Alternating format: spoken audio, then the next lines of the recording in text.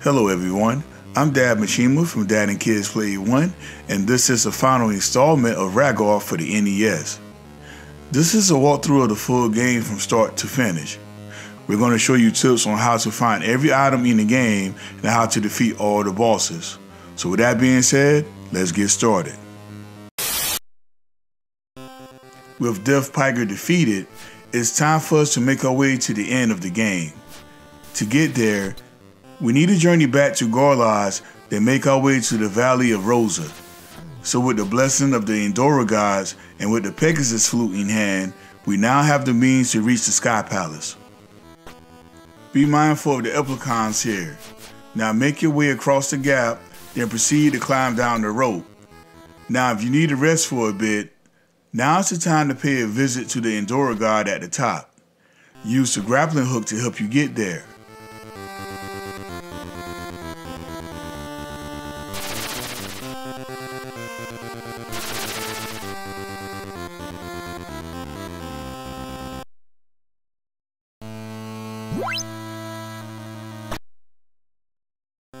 From here, use the grappling hook to climb down, and then let's proceed back to Garloz.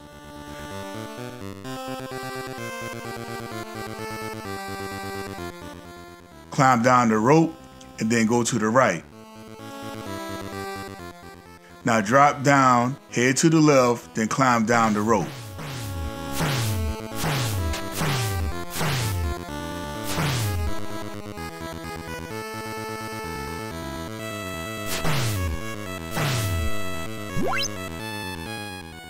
At this point, go to the right, then climb down the rope, then keep going to the right.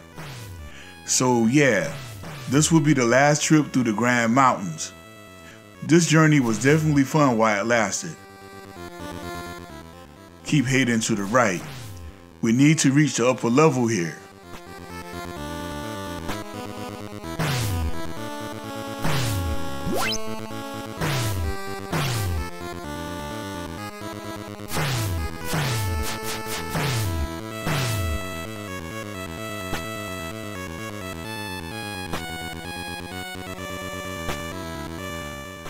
Climb up the second rope, then head to the left for the entrance of Garloz.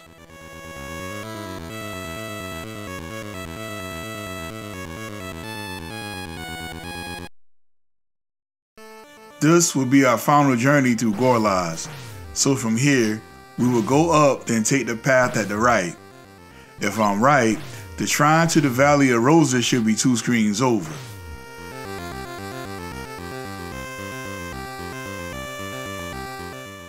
Head north, then let's use the wind pulley here. Positioning Rygar in the overhead view is very weird. Once you hear the clicking sound, cross over, then take the immediate path to the right.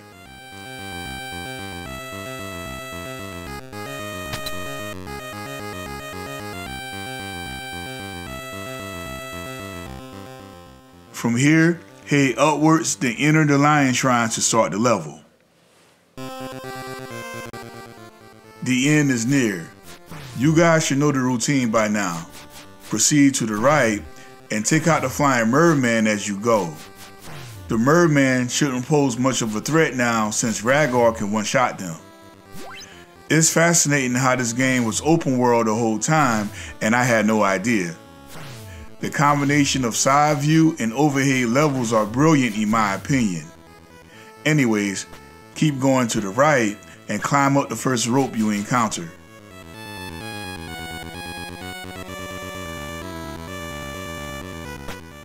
Take out the moblin, and when you get to the second door, use the grappling hook twice.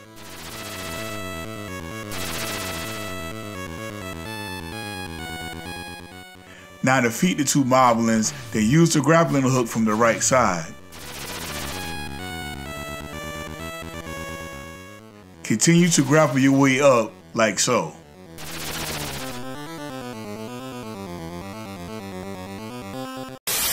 Now at this point, we can see the Sky Castle, and from the looks of it, there's no way to get there. But there is a way. If you go into the pause menu and select the Pegasus flute, choose to play it.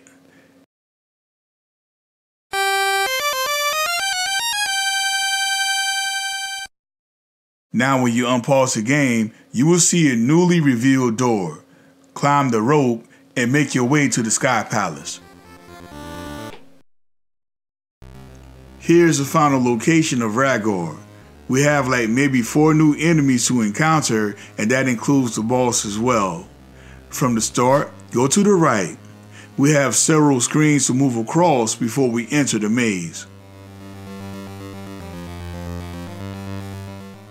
Nothing here. Keep going to the right. Keep moving.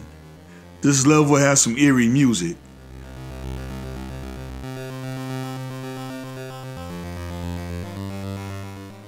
Alright, we're almost there. Head to the north a bit, and when you reach the wall, go to the right.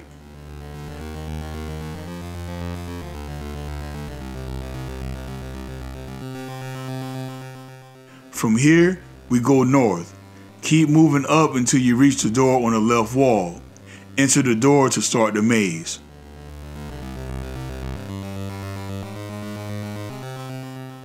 Now, this foe is called Shadow Beast B. All of the Shadow Beasts are strong and shouldn't be taken lightly. Head up a bit further to encounter Shadow Beast C, who fights a lot like the Rygar. Take him out, then go through the door on the left wall. Here is Shadow Beast A, which moves like the Germans. Quickly take it out, then head down. Now take out 2 more Shadow Beasts, then proceed through the door on the left wall.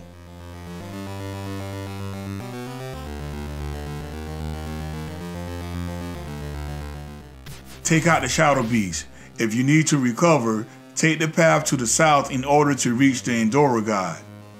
Now go through the door on the right and continue to the next door.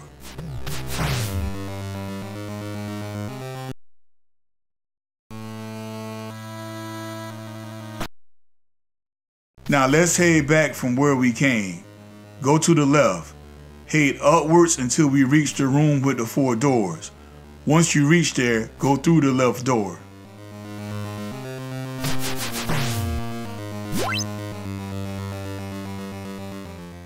In this area, we have to head south, then use the wind pulley to cross over the 2 chasms. Do so, and when you reach the end, go through the door on the right wall.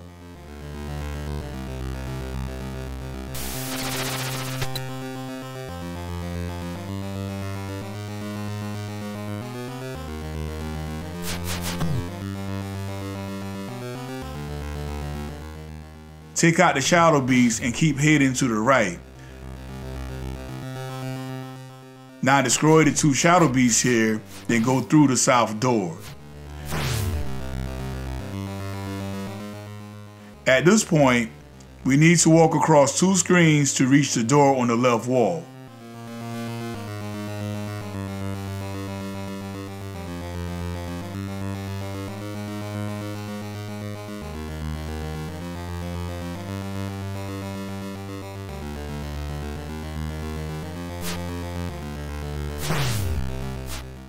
Now we're almost there. Head north, then check out all Shadow Beasts that you see. As you can see, I have Rygar at his maximum power. Anyways, we have to use the wind pulley to cross the next chasm. Be careful of the Shadow Beasts when coming off of the wind pulley. Defeat both of them, then head through the door at the north.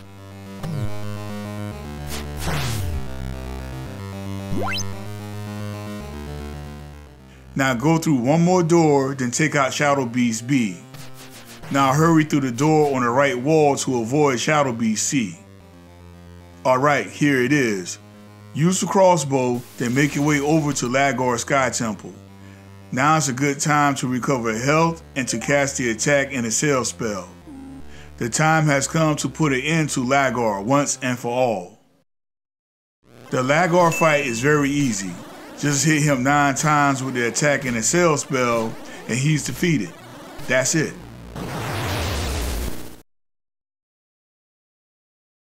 You've won and the battle is finally over. With Ligar defeated, peace has finally returned to Argus and our hero can return to his rest. Now you notice the ending is in black and white, but that's an actual glitch from defeating the final boss with the attack and Excel spell. I did manage to throw in a color version of the ending for the sake of completion. Well, that's it. I had a blast playing this game and providing post commentary for the gameplay. Hope you guys enjoyed this as much as I did creating it. Once again, I'm Dad Mishima, and we'll see you next game.